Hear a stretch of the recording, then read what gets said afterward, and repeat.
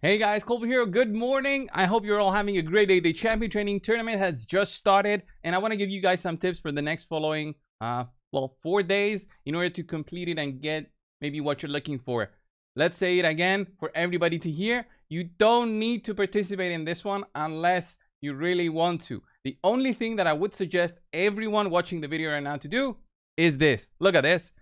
8,100 points. That is what I will try to tell you guys. If you did manage to complete the Armand's Fusion, Hybrid Fusion, 8,100 points is what you need to do. That is 2,025, right? Per day. 2,025 points per day in champion training. That includes leveling up your champions, ascending your champions, skilling them up, and ranking them up, okay? Anything that involves the tavern, you'll get points for here. That being said, if you want to go the extra mile a little bit, you can get a legendary book, which I suggest people to get for the most part. The only people who I see not doing this champion training is people who are just laid back. They didn't get Armands and they think, okay, there's no point in me spending my resources. I didn't get Armands. What's the point, right? I totally agree with that. But let's say we are in the other category where we are going to do this. Champion training tournament. How should you do this? 15,000 points to get the guaranteed skin. The skin does not do anything for your champion. It's strictly cosmetic. I love that fact that it's just for the looks. And I love that they've added it as an additional reward. Okay, usually they would stop around the 10,000, but now they've added the 12,500. I almost couldn't say it. It's actually a good reward, 10 of these. In terms of farming, sometimes it takes me too long to farm these, and for the people who like to farm Sand Devil, this is actually really tough to get. It helps you reascend an item that you had and try for a better bonus. And then the skin is at 15,000. If you really want to go the extra mile for the 5-star for Arbiter, that's it. That's up for grabs on the leaderboard, which I believe that's how it should be. A good guaranteed milestone for everybody. All the 100 players here, they can do whatever they want and get this one. A good one, though. A skin is okay. It's a good one. I would prefer having guaranteed skins rather than buying them, obviously, or the skins being in the leaderboard, right? I think it makes sense. But guys, there will be other events also in the future. They might be trying to push your resources now. There might be a new hybrid, not hybrid fusion, a new fusion starting, I believe, by next month. My good guess is on the 4th of April, they're going to announce the new fusion. All right, so once this event ends, the Festival Titan event ends, I think that's when the new announcement is going to come. So 2 weeks from now, and they usually announce them on Thursdays.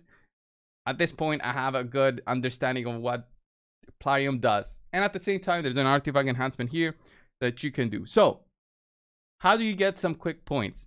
Ideally, you should be saving up your champions to rank up, like what I have now. Like I have my level 30s, and then I have the 3 stars here. You should be saving them up for when a champion training pops up, okay?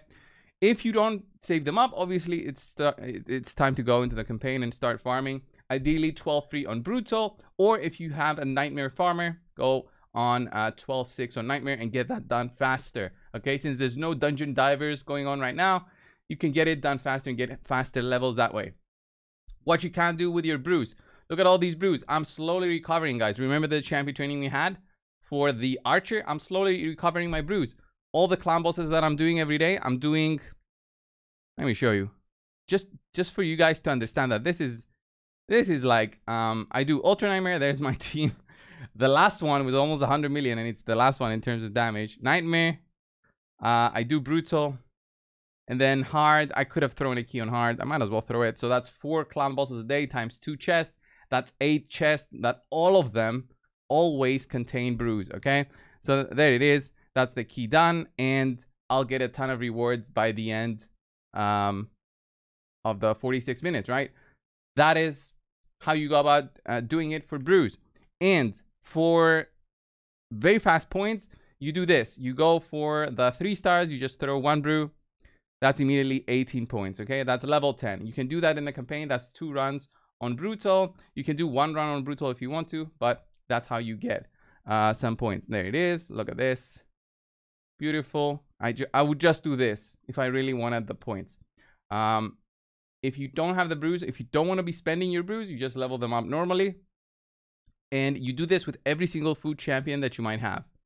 Every single one of them needs to be leveled up. So the plan for me, as an example, is to complete my Mikage fusion requirements, not the full fusion. The requirements is what I'm planning to complete. So getting these guys leveled up. So this is level 50. I need to ascend him. So that's going to give me some points. Get her ascended and level 50. Check this guy that it's not the one that have skilled up to sacrifice and sacrifice the one that is not skilled up, so I don't waste my books that I used already. Level her up. Why is she 6-star? Maybe that was a mistake. She's 6-star. But she's 6-star. Okay, that's a waste of some resources. Level 50. Just make sure I do that on everybody. And also make sure that I keep at least one if I have extras, right? And I'll level them up. That's how I see these. Also, skilling up some of my champions. This is a good time to skill them up. Like my Armands, I want to skill him up today. I don't know when the next CBC comes, so I gotta spend my books. I don't have that many books, but skilling up your champions, if you're not somebody who competes in CBC, will give you a good chunk of points. So you see that 1,200 points, just like that. I mean, it's not something that I would recommend people doing, especially on champions that they don't plan on using. So I do plan on using my Armands. That's a very good example of a champion that I will be using. I'm not going to be using any of these others. And then I'll check on the epics. Like if there's a good epic that I plan on using, I'll be probably be skilling that up as well. And that gives me some, you know, a good chunk of points. A good way to check if you have the dupes of a champion is just go into the faction guardians. That's what I do, and see, okay, do I have that champion already? Can I sacrifice him? If I don't see 2 copies here, that means I have 1, right? It means the one I'm looking in the tavern is the only one I have. If I see 2, it means the one I'm looking in the tavern that is unleveled is an extra, and the other one is my level 60 that's in the vault. So it's a quick way to search, or you just go here in the tavern and you search them by name. I was specifically looking at this epic. I summoned it yesterday, guys, and I had no idea what this guy is supposed to do. I had no idea what this guy's supposed to do. Where is he? Wuzgor or whatever he's called. This guy, Wuzgar. Like I'm not even sure if I have him. Wuzgar. No chance I have him because you didn't see him in there, right? So I click include vault. So this guy is a good example of a champion I would skill up, right? So the books will give me a good chunk of points. I don't know yet if I'm going to compete for the 5-star on Arbiter.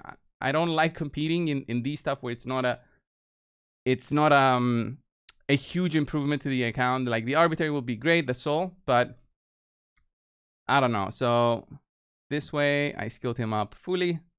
Ooh, I need to farm some potions, and then I can throw in brews or level him in campaign, but he's ready to go. And I lock him specifically just so that I never by accident use him. Let's not give him a heart, let's give him a 1, just so I know that he's at least somebody that I have. And just like that, how many points I got? I got like 2k, 3k points. I think the skill books, it's a very easy way to do it. This guy probably did skill ups as well. I don't think the first like 10,000 points, especially if people are using skill ups, is gonna be something to consider. If you have an easy group, you might as well go for it, but don't push 100k points for the 5-star. I mean, it's not gonna change your clan boss team. It's not gonna change your arena team. You're not gonna finish platinum because now you have a 5-star. I'm being brutally honest, guys. If that's what you were waiting for to finish platinum, that's not it. So do what you want, guys. Champion training is there. At least get the points needed for Armands. Closing off the video. I don't want this to be 20 minutes long without it actually having some value to you guys.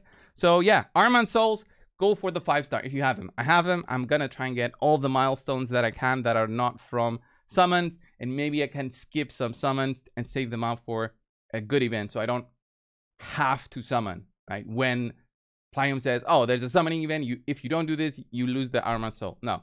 If I manage to get everything and I can lose 250 points and still get the 5-star, and that means losing one summoning event, then yeah, great. But that is my goal for this funnel for the next 2 weeks for getting armaments. The first week, I think we have 900 points up for grabs. The second week, I think it's 750 points or 850 points, if I remember correctly. I might be completely wrong with this. Just gonna give you guys a heads up that the first week of this is usually the most points. Yeah, it's 1,050 and then 700 on the next week. So 1,050 points just this week alone. Okay, have that in mind. 1,050, that's the 4-star for 1,000, and 1,500 for the 5-star. Yeah, they really don't want us to keep anything. No shards, no energy, no skill ups, no books. They don't want us to keep any resources and then just shove packs down our throats, right? Well, it's their tactic, and it seems to be working if they keep doing it. Anyway. Thank you all, guys. Have a good rest of your day. Bye.